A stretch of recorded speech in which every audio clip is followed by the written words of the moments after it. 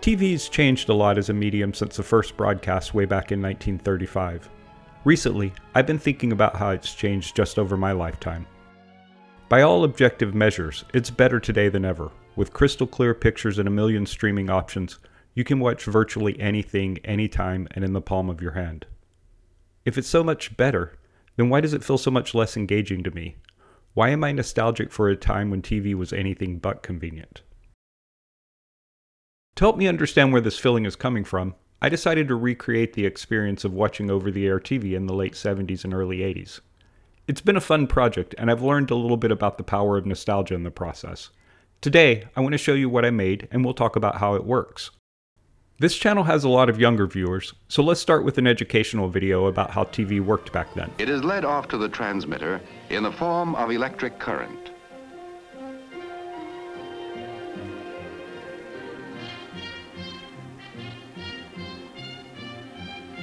The signals are broadcast as radio impulses into space.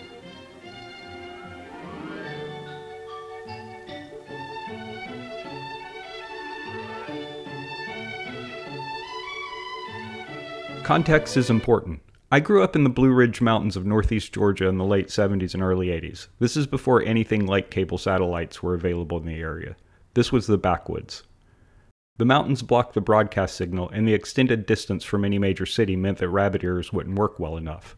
Instead, tall antennas were mounted outside of houses to pick up weak signals.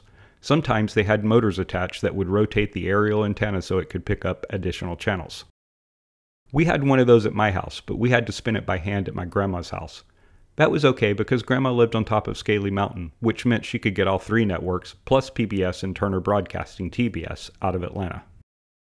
At my house, though, we lived in a hollow, so we only got Channel 4 from Greenville, South Carolina, clearly. The rest were very, very fuzzy, unless the clouds were just right so the signal could bounce off them. But TV was important to me. Some of my earliest memories started there, and it gave me a glimpse of how big and wonder-filled the world really is. While there were some gems, the truth is that most of the time there was nothing on a kid would want to watch. Each of the three networks in the US had a lineup, and they played that lineup. There was no fast forward, rewind, or skip. If a presidential address was happening, it was on all the networks, so if you wanted to watch TV, this is what you were going to watch. If you missed a show, there was no way to watch it until it came on again in rerun season, if it ever did. As for quality, the picture was always bad and the sound was often even worse.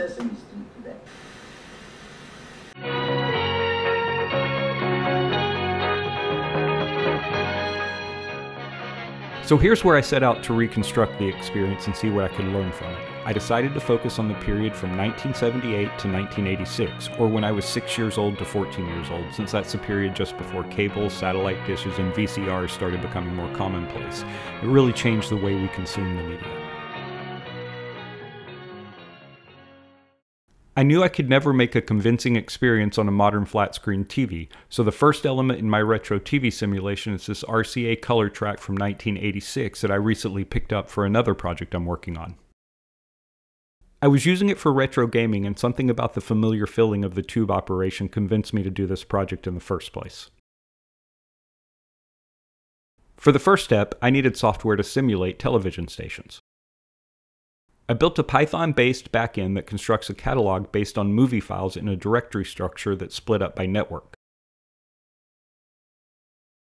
It uses MoviePy to get information on the files and stores that in the catalog. Then, at the start of each week, it will build a weekly schedule based on a per-network configuration. It uses a couple of different methods to cut in commercials, network bumpers, and promos to provide a natural filling. Just for fun, I built a retro-looking UI using Textual that lets you browse each network's current schedule. Playback uses IPC sockets to control the MPV movie player. For hardware, I tried a couple of different options. The Orange Pi Zero doesn't support hardware-accelerated video playback. The Raspberry Pi Zero did a great job on playback, but it took too long to start and switch video streams. It wouldn't be convincing. So, I went with the larger but more powerful option of a Raspberry Pi 5. Now that I had software and hardware that would support multiple channels, how would I switch channels? I thought about trying to hack into the channel controls on the TV, but I didn't want to risk damaging it. Instead, I thought back to the rotating aerial antenna days. We had a box on top of our TV, and when you wanted to turn the antenna so you could pick up a new channel, you rotated the knob on the box, and that would signal the motor on the antenna to turn. I found this unit and thought it would work great. It's from before the era, probably the early 60s, but old equipment would definitely be authentic to the time and place I'm trying to recreate. At first, I thought I would just tap into the output of the screw terminal signals and pick up channel changes. What I realized though is that these aren't really signal cables. They send the actual power to turn the motor. After a careless screwdriver touch sent out a shower of sparks, I decided this old box was not safe to operate at 120 volts, so I cut the cord looking for a different way to tap into the rotating dial. It wasn't hard when I found this thing on the side. It wasn't hooked into anything, which made me think my unit might be missing some critical components anyway. I used some JB weld and copper wire to put in a post. Every time the two contacts touch, I can read the signal just like a button press. I wanted to keep the channel change mechanism separate from the video playback machine, so I added a Raspberry Pico into the design to pick out rotation signals and then connect the Pi and Pico together using UART serial lines. The original unit had a nice warm glow, so I added a NeoPixel LED strip so I could recapture that look. I also added some cool effects just for fun. Now I needed a place to house the little computers. There wouldn't be room in the antenna rotator box. After thinking about what might look at place on an 80s TV set, I came up with this cigar box. It was super easy to mount the little computers in there, and there's plenty of room inside for these and more. I'm using SD cards, so it's easy to update the lineup. I added some buttons that would provide manual control for stopping or rebooting the video playback machine. Now that I have all the pieces, it's time to put them together and test our simulation and see what it was like to watch TV in the late 70s and early 80s. We'll see what we can learn from it.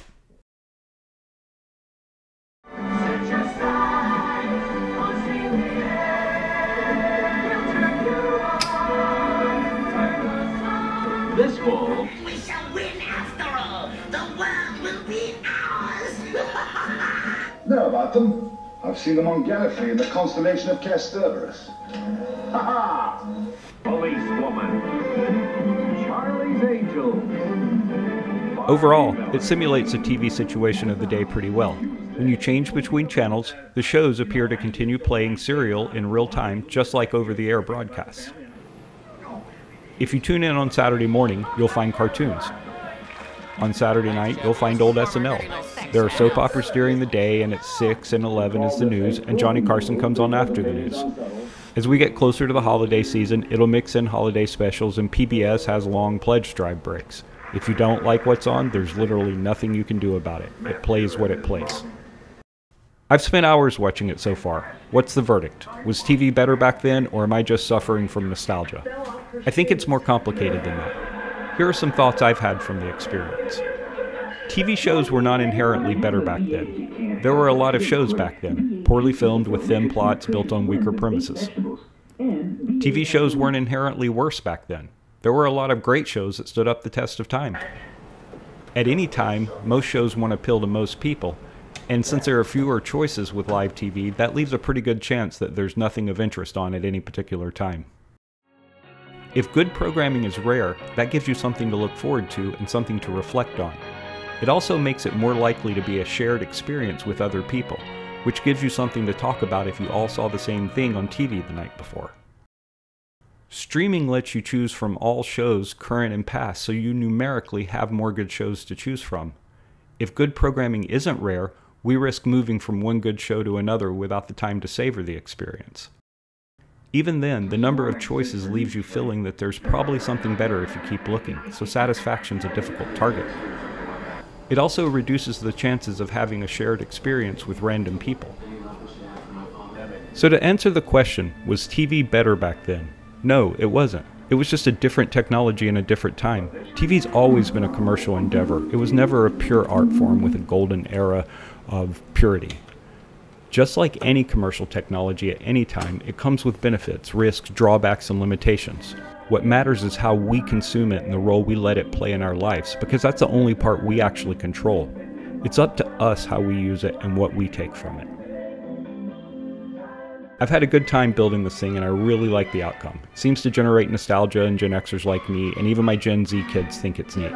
I doubt I'll watch it too often, but we plan to keep it out and running over the holidays to maximize on the nostalgia. Thanks for watching. If you want to build your own retro TV experience, I'll post a link to the GitHub and Hackster.io projects. They have everything you'll need except the content. You'll need to build your own content library anyway, so you can make it from whatever time and place pulls your nostalgia.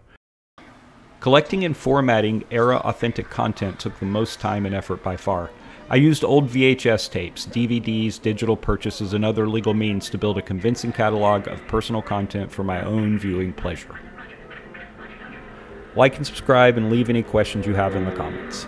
Thanks.